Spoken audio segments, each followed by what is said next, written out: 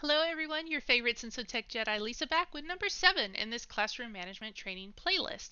Alright, let's talk about block sound.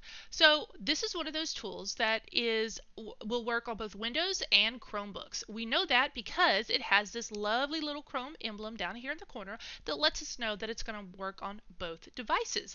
So let's go ahead and open up the tool and let's see what it looks like. Now this is to mute the sound of the remote machines. Now it works a little bit differently on Chromebooks and Windows. On Chromebooks it's only going to mute the active tab, and on Windows devices it's actually going to mute the entire device. So you can actually set the percentage volume, the limit that you want them to be able to take the music up to. So you can set that percentage right here, or if you set it to -1, that will actually allow the user to choose their own volume. On here you have the option to mute the sound and then unmute the sound, and this is really awesome right here. Let's say, for example, you are having a Teams meeting in conjunction with Senso, because Senso and Teams works really well together.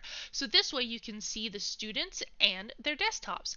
Well, we had customers say that this was working really great. However, they had students that had microphones. You know, they all have microphones, kind of headsets like mine, and they were talking over the teacher and disrupting the class. Well, that teacher can actually simply mute those remote microphones right here utilizing this tool. Now this one, I was trying to figure out a way to showcase this to you, and I think I have an idea. So I have a Chromebook right here. I'm going to reach over here and I'm going to open up